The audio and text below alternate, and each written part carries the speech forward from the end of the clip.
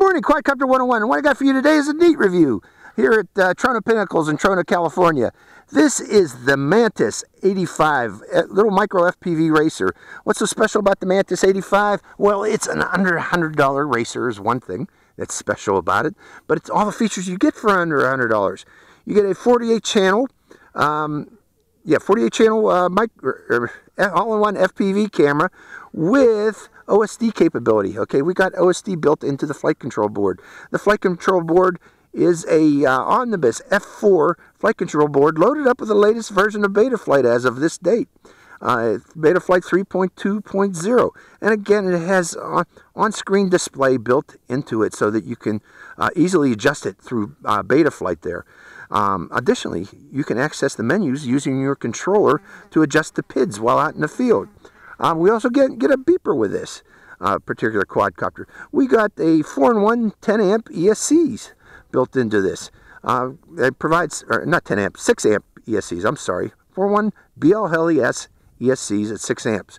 We also got 9,000 kV motors, 1102 9,000 kV motors, so it should give it plenty of oomph.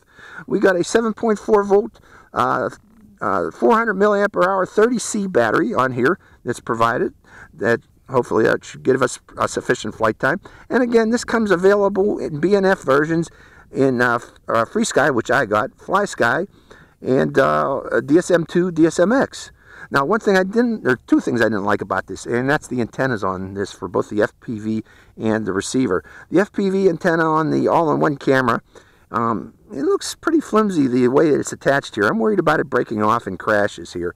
You know, it's soldered there, and you hit this little monopole antenna hard enough, you might be able to break that off. Additionally, the way the micro FPV receiver antenna is installed is it could easily flop into these blades. The way I got it out of the way of the blades was I installed a zip tie on here and then used shrink tubing over that to make sure that this does not get in the way of the blades. And I'm also kind of worried about the battery cables getting in the way of the blades, so I'm going to twist them up good so that they won't do that. So again, this is all available for under $100. I think that's a pretty darn good deal for an all-in-one brushless FPV racer. So let's go for a flight of this thing, see how it performs. So we're going to start off first with line of sight flying, and then we'll switch right into FPV. So hope you enjoy this flight. Okay, turning on my T8SG, which I have set to Frsky right now. Again, this T8SG is a really neat transmitter. It can transmit on most of the major protocols, so you don't have to worry about which BNF version you get, because this one will bind with it. Really cool transmitter. I really like it. Let's turn on the quadcopter. Again, I'm going to twist this wire a little bit here. The main reason being I want to make sure it's got a little bit of twist so that it stays out of the way of the propellers. And I am going to also put this down in there so that also stays out of the way of the propellers. We are ready to start off in angle flying. Okay, I got it set to angle and arming the motors, and let's take to the air.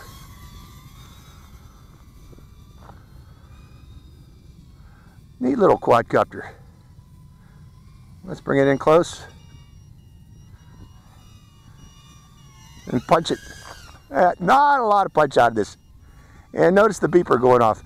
I am not going to pay attention to that beeper, mainly reason being that I do also have on-screen display of the actual voltage. Let's land it and go into acro flying of this thing. Okay, here we go. Hope you enjoy this flight. And I am arming the motors now, or selecting acro and arming the motors. And let me adjust my goggles on my face here so they can see a little bit better. And we got 7.7 volts right now. That battery didn't last very long after that. But let's go around the area here. It's saying 6.4 volts already, 6.5, 6.7. I got another battery, folks. What I'm going to do is I'm going to swap batteries. This stock battery that I got here seems to be somewhat weak. But before we do, let's go up and at least do one of these. 6.3, 6.4. Again, I do have other stock batteries for this. And we're going to switch batteries here shortly because this stock battery here seems to be defective. Let me bring in the landing pad. We're going to switch batteries here shortly. Hold on. Fortunately, I have had another battery exactly the same as the stock battery. It's quite common battery, actually.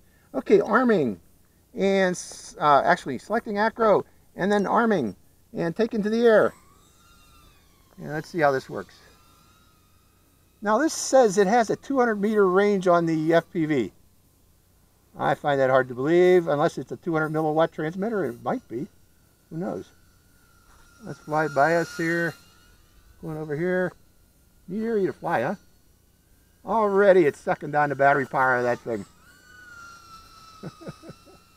6.7 volts going up again. Going out over the desert. Coming back toward us this way. Going off to those pinnacles. Neat area to fly, huh? So, well, you know, for under $100 quadcopter, you get a lot.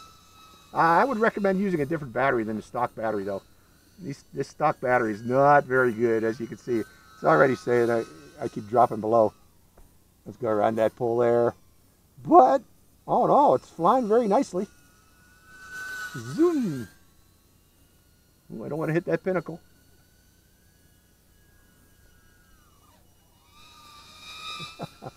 Nice flyer. Let's select acro or air mode. I'm in air mode now. It went very well in air mode, don't it?